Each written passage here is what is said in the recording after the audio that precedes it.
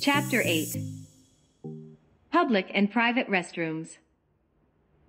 No matter what season of the year, New York City has public restrooms available, which you can use while you're out there driving. Due to COVID-19 epidemic, some of these restrooms were closed. However, in June 22, New York entered Phase 2, reopening in-store retail, outdoor dining, and public playgrounds across the city. Some of these facilities are located at Madison Square Park in Manhattan, Plaza de las Americas in Upper Manhattan, Bryant Park in Midtown Manhattan, Fordham Plaza at the Bronx, Grand Army Plaza in Brooklyn, and Corona Plaza in Queens. At nycgovparks.org/facilities/bathrooms, you will be able to find the list of other parks with restrooms, or you can just click in the link at the end of the book. On this website you can search for your nearest public restroom. You make your choice, click on it, and it will take you to the next page, where you will get the direction via Google Map. Once you click on it, it will show you the distance and the way. There are also apps like NYC Public Park Bathrooms, Sit or Squat, NY Restroom, and Restroom Finder, where you can find a nearby restroom. Download these apps because you never know when you may need them.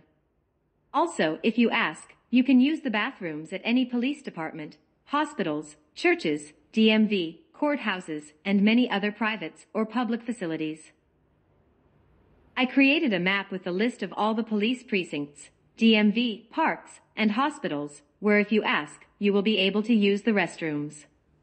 To have access to my map, feel free to click here. Once you click on it, it will take you to the map site. Then, choose your nearest restroom. Using Google Map, it provides you with the distance and how to get there. Some private restrooms you can use are coffee shops, McDonald's, Dunkin' Donuts, Burger King, White Castle, Starbucks, Taco Bell, Wendy's, KFC, and many others. A small purchase will do the trick. If you drive the night shift, you already know that releasing yourself, urinating, is much easier. But if you ever want to switch to the morning shift, the map above will help you as well.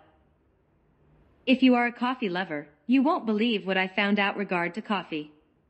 Coffee is a great stimulant to wake up, but not very friendly if is drink while we are in the road.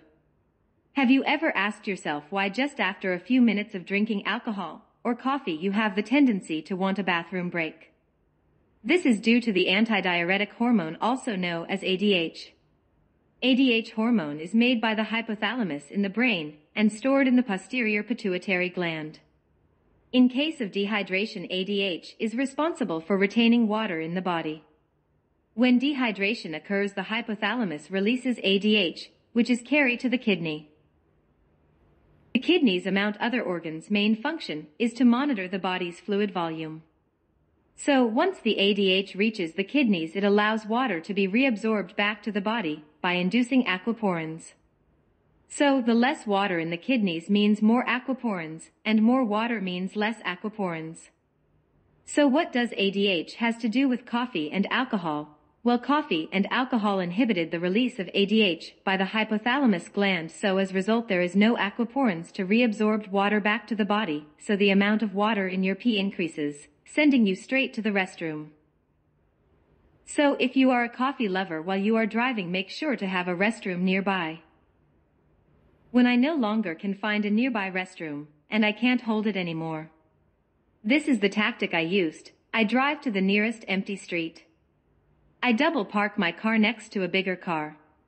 Then I open both doors. I stand in the middle of it, to make it look like I'm cleaning the car. The doors and the other car serve me as fences, giving me the opportunity to urinate without nobody observing me. Hey, if it works for me, I don't see why it shouldn't work for you.